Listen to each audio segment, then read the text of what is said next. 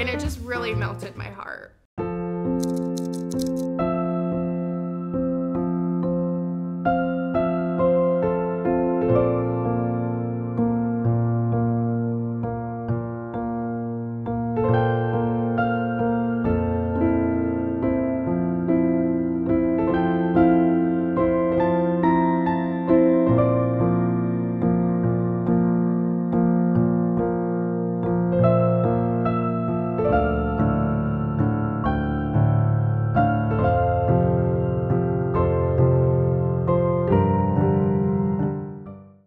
Let's talk about the book I'm currently reading, The Lost Story by Meg Shaffer. I picked this up because it said that it was inspired by the Chronicles of Narnia, which at first I was super excited, but then I was kind of nervous because even though it's inspired by, like, that's still a lot to live up to, but I am happy to report that I am getting a little bit of Narnia vibes.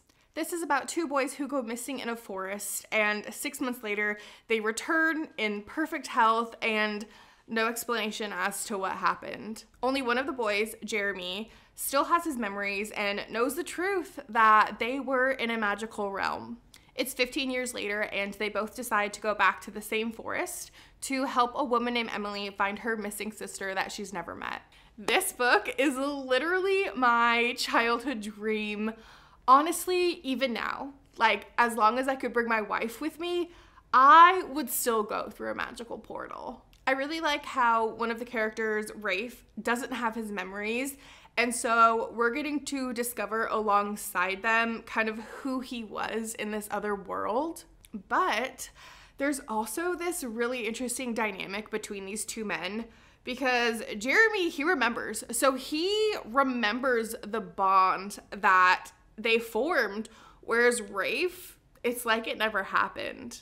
Between some of the chapters, there are these storyteller notes where the narrator breaks the fourth wall, and I love them because they're so witty, and I'm assuming that it's a character in the book. I just don't know who yet. So far, this has such a nostalgic feeling, and it almost, I don't know if this is gonna make sense, but it almost makes me feel homesick for like a magical place that I've never been. I will say though that for some reason, I'm just not quite connecting with the characters, even though I really want to. It's just not hitting right. Maybe it's the pacing. It is pretty fast, and as a reader, I really need to like wallow in a character's emotions to really form that attachment that will then affect me. So because of that, I don't think that it'll be a 5-star read for me, but it's still such a cute read, and I'm loving these like nostalgic, warm, found home feelings that I'm getting from it.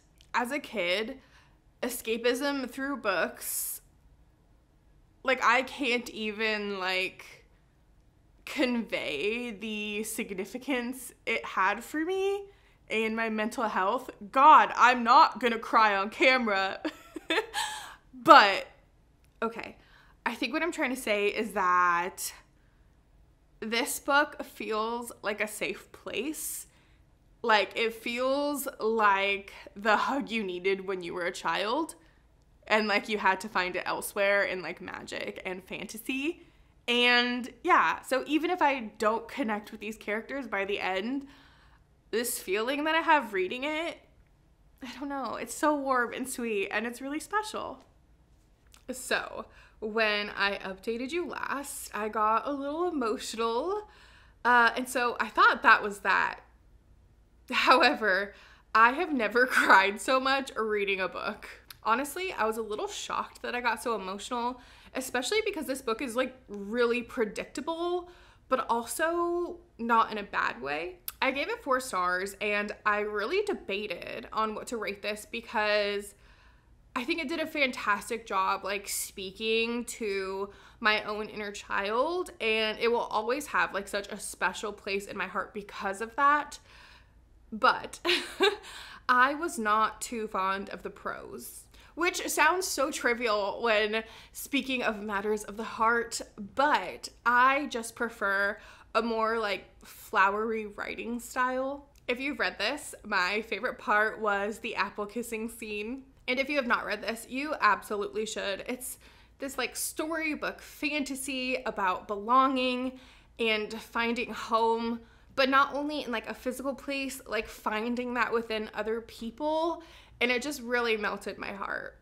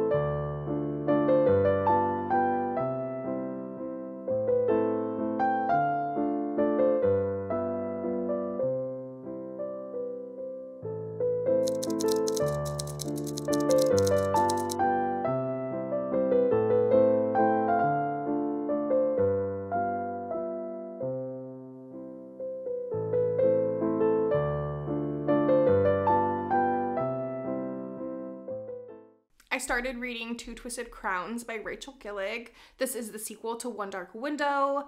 Here's the vlog where I read and talked about how much I love that book. But if you have not read Two Twisted Crowns or the first one, skip this. I will not be avoiding spoilers. I read One Dark Window only a few weeks ago, so it was really easy for me to get back into this world. But even if it hadn't been, that first chapter where we see Raven and he's invisible, but he's like digging through the grave dirt and like all you see is like the blood dripping from his hand. Like that was pretty intense and I thought that was a great way to start the book. Right now, I'm about halfway through the book and I think they're just about to leave that outpost that captured them. I need Elspeth back. I fell in love with her and Raven. And this separation, this absence is really not making my heart grow fonder for this series. Elm and Ione, I wasn't really drawn to them in the first book. And so I'm not really invested in their romance, which really sucks because that's such a main focus in this book. I did start to warm up to them though when they spent time together in that secret room using the chalice. Something about me is that I'm never really drawn to the prince characters.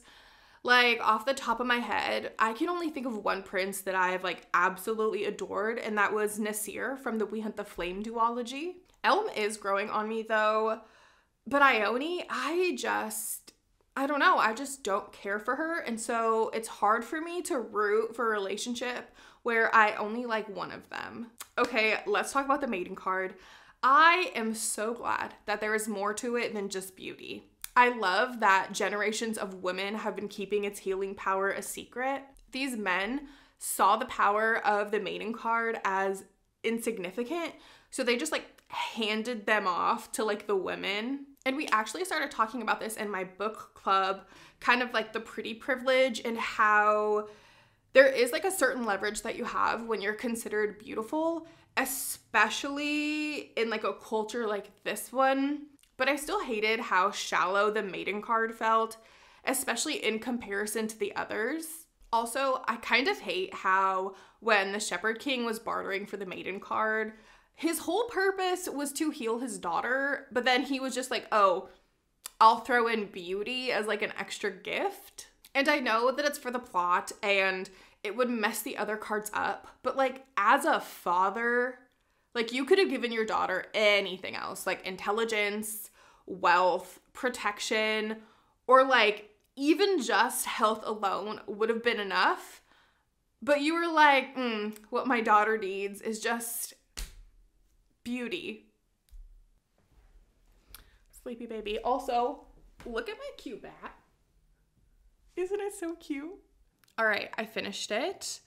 I'm a little disappointed, but only because I love the first book so much. And like, even though I wasn't trying to, maybe I went in with too high of expectations, but I still gave it 4 stars. When we learned that Hoth killed Ione, I gasped. And then to learn that the maiden card can bring you back to life, I really thought that it was so well done, especially when Hoth finds out what the card can do. It really like increases the tension, and I definitely had like a little bit of anxiety reading it. I do have a question though. If one was to constantly be using the maiden card, would they just be immortal? Back to Hoth, I love him. Well, I don't love him, but I love what his character does for the plot. Like, he's just so horrible, but I thoroughly enjoy every scene that he's in. Okay, the ending.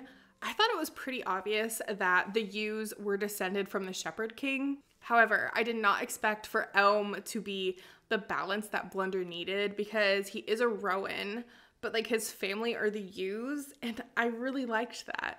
Ione and Elm are pretty cute, but I really wish that we didn't get their wedding scene. Instead, we should have got to see Raven and Elspeth finally unite, and the fact that that scene does not exist in this book is criminal, and I feel robbed.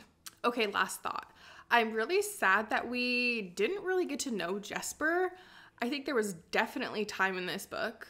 The scene where she sacrifices her charm to guide the others through the Alderwood, I just think that would have been way more impactful had we been given the opportunity to connect with her more. I would absolutely read a book with her as the main character. I don't know if that's a thing or an intention, but I think I would like for that to happen.